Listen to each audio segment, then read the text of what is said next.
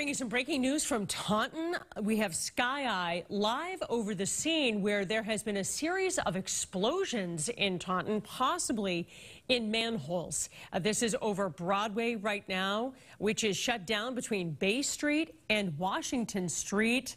The scene looks relatively calm right now as those crews are walking around, but the Taunton Emergency Management Agency tweeted a warning to residents telling them to avoid the area, that the road will be closed. So we're working to get more information on what's happening here in Taunton, and we will bring it to you.